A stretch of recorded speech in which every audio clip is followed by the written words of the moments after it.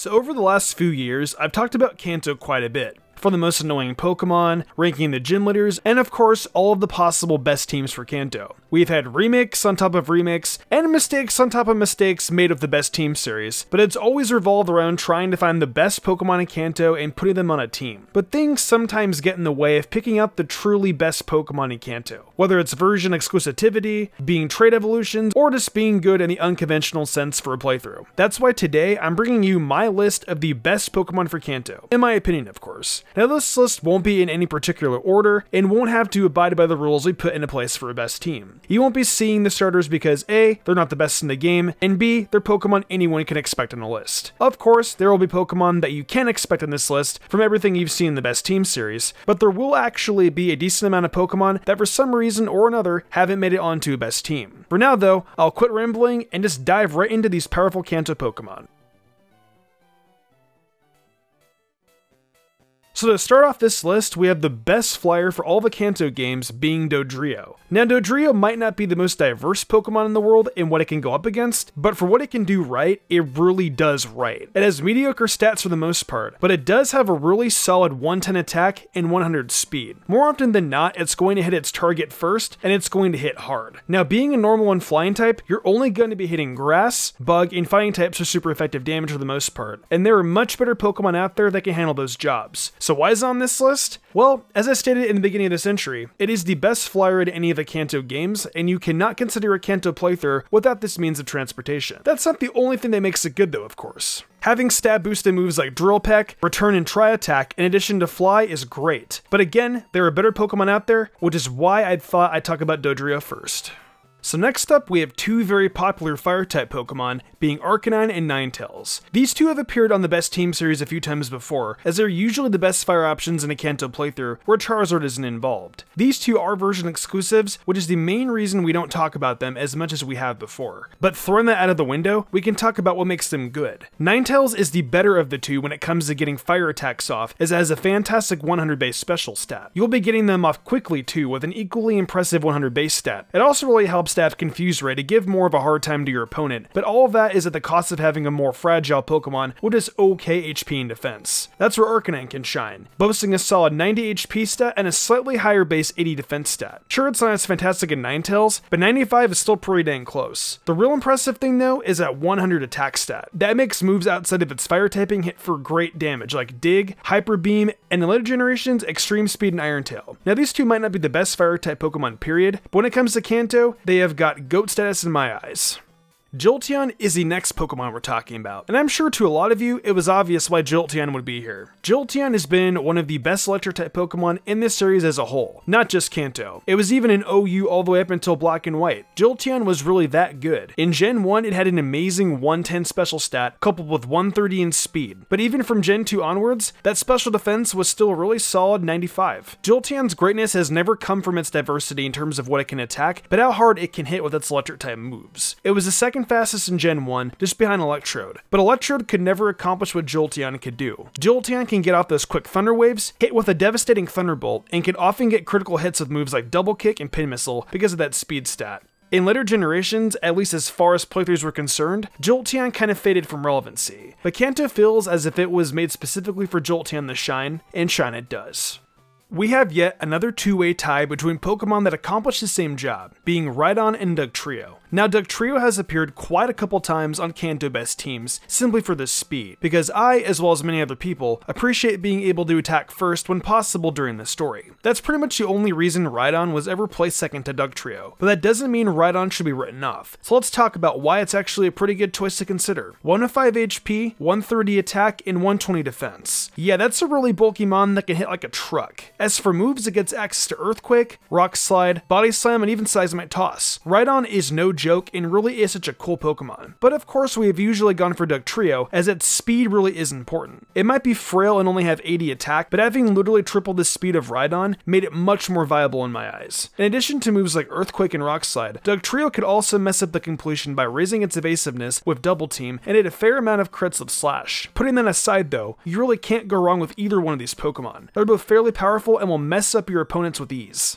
Speaking of a Pokemon you can't really go wrong with, we have on here the best team for Kanto's MVP being Nidoking. I can keep this one short as most of you already know why Nidoking is so good, but if you don't, let me explain. On the surface, it looks really average. None of its stats are inherently impressive, but the real magic of Nidoking is in how early you can get him and the diverse move pool he has access to. Basically, you can have a fully evolved Pokemon by the time you walk out of Mount Moon, before you even obtain your second badge. That's just plain nuts. In addition to having a decently powerful Pokemon that early on, it can fill a lot of roles. Need a Surfer? It can do that. Ice Beam for those pesky flying and dragon types? No problem. Earthquake and Rock Slide as well? You betcha. Thunderbolt and Fire Blast too? Y'all see what I'm getting at. Nidoking is good, plain and simple. It's a Kanto MVP for a reason, and I don't see that changing anytime soon.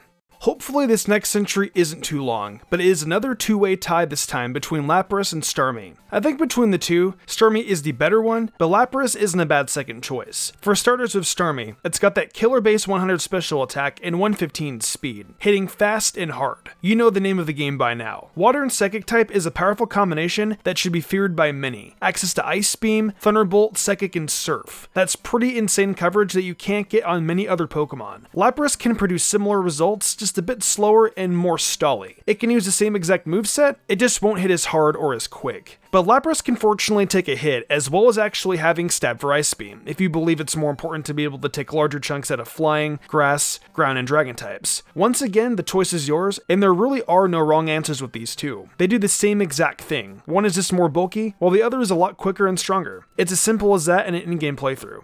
Okay, I swear this is the last time we're gonna have a two-way tie, but I had to do it yet again for these two normal type titans, being Snorlax and Tauros. Now Snorlax isn't really the MVP of the Kanto line of best teams, but I'd say overall Snorlax has made the most appearances across the series as a whole, and even appeared in the best team for Sword and Shield, so that can really attest for it being a great Pokemon. 160 HP and 110 attack, that's pretty strong. Sure, in Gen 1 its defenses weren't amazing, but when going into Fire Red and Leaf Green, that special defense is up to 110, making it an even bigger pain to deal with. So you might think it would just stop there. It's just a big normal attacking wall, right? Wrong. Snorlax can get a fair amount of coverage moves ranging from Earthquake, Ice Beam, Seismic Toss, and many others. Snorlax is just an indomitable force that transcends generations, so naturally it would be here. But a Pokemon I don't talk about too often would definitely have to be Tauros. In fact, I'm sure there are tons of people that can make the argument for Tauros being the better of the two, as it reps a devastating base 100 attack stat and 110 speed stat. One difference is that slightly higher special attack stat, which really helps Tauros with using coverage moves like Ice Beam and Fire Blast. Even though up until this point, I've touted speed to be one of the biggest factors in deciding if a Pokemon will be on the best team or not, but Snorlax is the exception to that rule. Enormous bulk and attack paired with a diverse move pool absolutely trumps that, and is why I believe it edges out the likes of Tauros. But the point of this list is to talk about the best Pokemon in the Kanto region, and Tauros definitely deserves to be here too.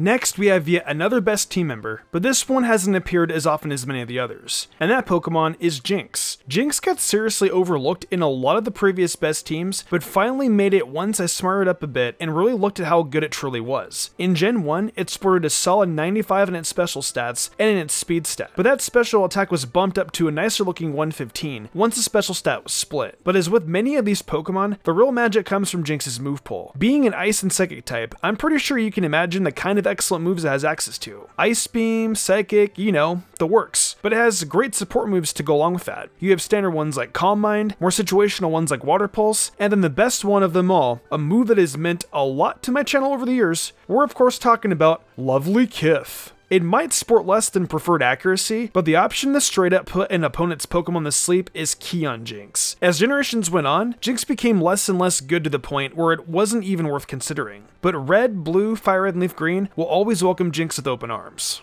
A Pokemon on this list that hasn't been on the best team? Well, I'm sure you're all shocked at this. Here we have a Pokemon that might surprise you, being Chansey. Chansey is definitely more of a competitive mon for sure, but it does have its own merits of being good in an in-game playthrough. I mean, if you thought Snorlax was a tank, then you haven't laid your eyes on Chansey. 250 HP and 105 in its special attack in Gen 1 made it unbelievably good. Not only could you take many hits, but you could hit back extremely hard. This was nerfed of course, and its special attack went down to 35, but at the very least in Red, Blue, and Yellow, you could absolutely wreck the competition. You can get it right around the same time as you would typically get your Snorlax, if not just a little little later. And the best part is, you could reap similar benefits, just on the special side of things versus the physical. Ice Beam, Thunderbolt, Psychic, Fire Blast, and so on. I think the main reason why Chansey lost out to Snorlax is that Snorlax just worked better with other Pokemon on the team, whereas Chansey would kind of be doing its own thing, being predominantly a wall. I don't really know the best way to word it, so I'm hoping you all get what I mean. With that said, don't sleep on Chansey. It's an amazing option, especially in the Gen 1 games, and it's a Pokemon that's super worthy of being considered one of the best in Kanto.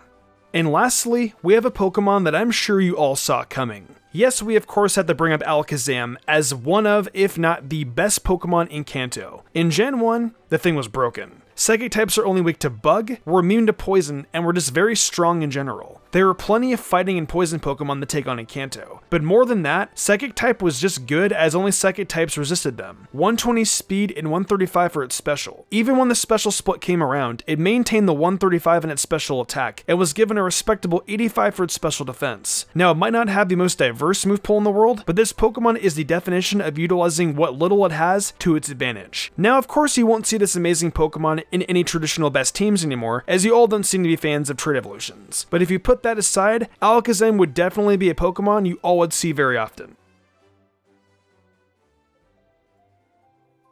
Well, that wraps up this list of the best Pokemon in the Kanto region. I mostly focused on the Generation 1 side of things, but I did try to take into account Fire Red and Leaf Green as they still are in Kanto. Let's Go, of course, is a little bit different. Just keep in mind that things were a lot different in Gen 1 and Generation 3, but the physical special split was more amongst us, and there were more moves to pick from. So when picking Arcanine, that might be your best option for Let's Go. But anyways, what'd you think of this list though? Did you agree that the selection of Pokemon were the best Kanto has to offer, or do you think I overlooked some? Definitely let me know in the comments below. If you enjoyed the video, why not leave a like and subscribe to my channel with notifications on, that way you never miss an upload. If you want to support me further, consider following my Twitch where I stream a lot of Pokemon content and all kinds of other Nintendo content like Zelda, Fire Emblem, and much more. Also, I've been reviewing every episode of My Hero Academia Season 4 over on Mystic Sage, so head over there if you're into that too. I would love that a lot. Want to support me further and gain cool perks? Check out my Patreon. Daniel Leone, Lady Crimson, Memory Martin, The Lazy Leo, Matthew Young, Awesome Lego, Jarrett Weiss Austin, Sodden Grider, Nigma97, and Kermit117 did, and I want to thank them personally for going above and beyond. It means the world to me.